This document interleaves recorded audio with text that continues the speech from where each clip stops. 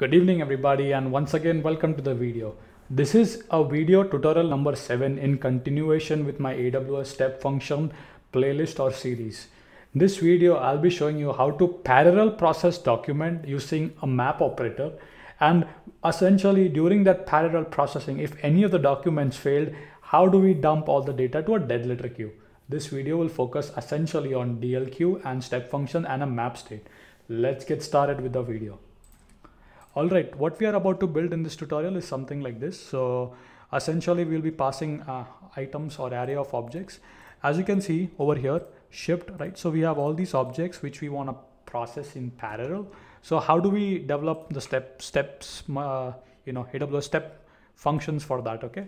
So we'll go with the YML or the Json first, right? So the first thing that we have is comment, where we define what is the state function doing. Start at, so essentially, where do you want a state machine to start, right?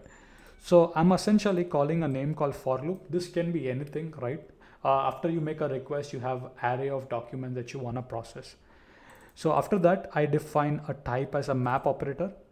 And here I'm saying, if I try my best to copy paste this in a notepad, so it's much more easier for you to show. So if I go back and if I come here, now if you see, input path is $.input. Dollar means, hey, the outer JSON. Then it says .details. So we come to this particular array, right? Items path is $.shipped. So after that we say dollar, then .shipped. So you can access this item inside the array, right? So that's the path, item path. Max concurrency, how many Lambda do you want to fire in parallel, right? I'm saying I want to fire 2 Lambdas, okay? We have an iterator object. Okay, so now we'll go with the iterator object. Now here I'm defining a state called process JSON file.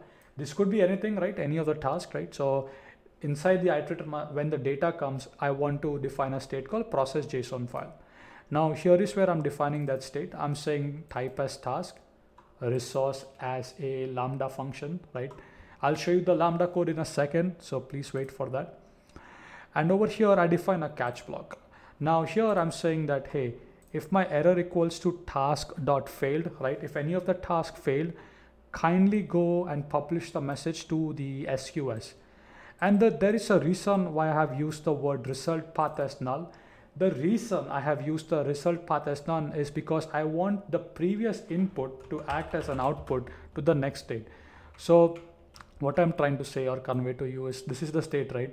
So the input would be a JSON document, right? A JSON document. Now, if it fails, it goes to this state, right? So here becomes my output, right? So I'm saying since I want to publish this message to the SQS, I'm defining result path as null here.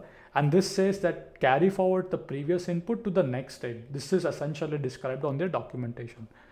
So here I'm saying that the same thing. If states.all fail, then, publish the event to a dead letter queue.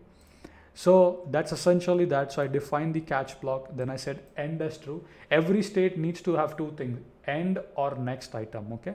So I'm collapsing that. Now, coming back to my AWS management console, I have an SQS queue or a DLQ you want to call.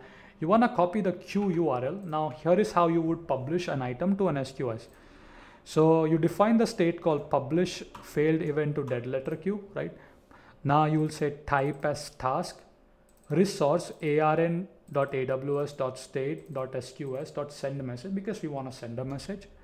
Now the SQS takes a parameter, right? So you provide the queue URL and the message body is $, which means whatever you get from the previous state, pass that to the dead letter queue.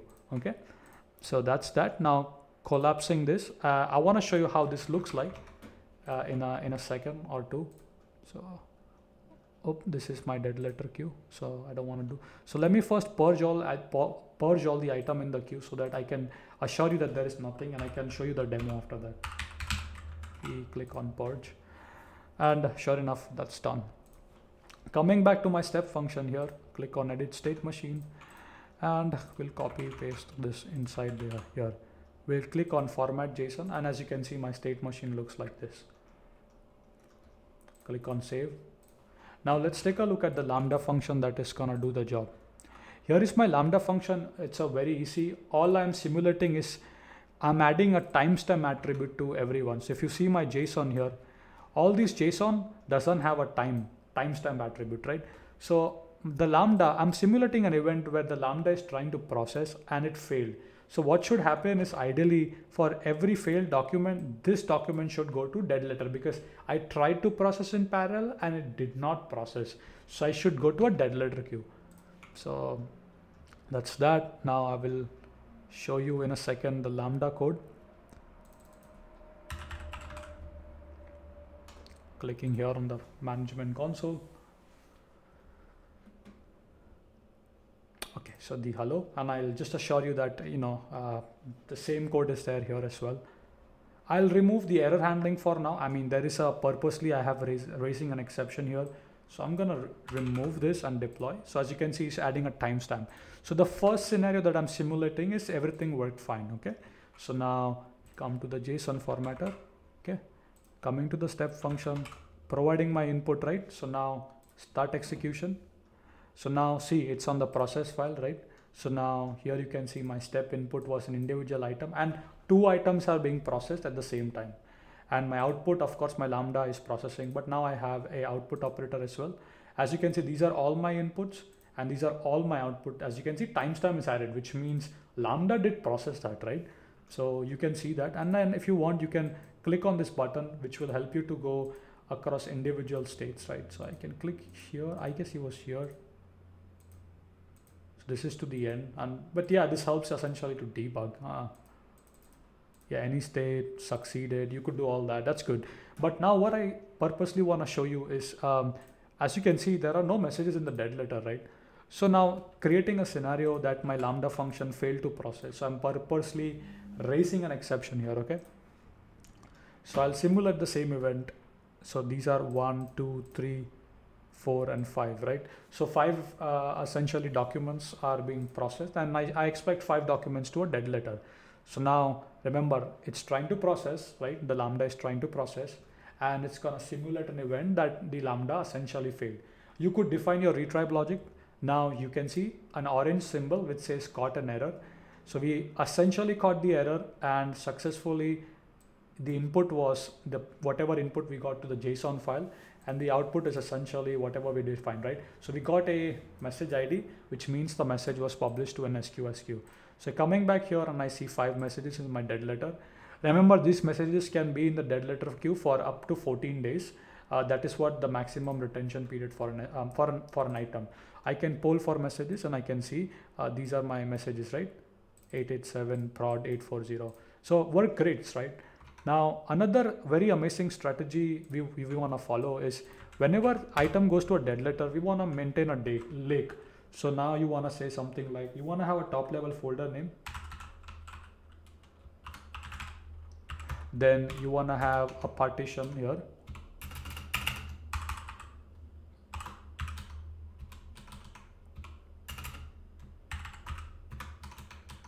and then your record could be uuid.json. Now on S3, when you do that, you could have an individual JSON item.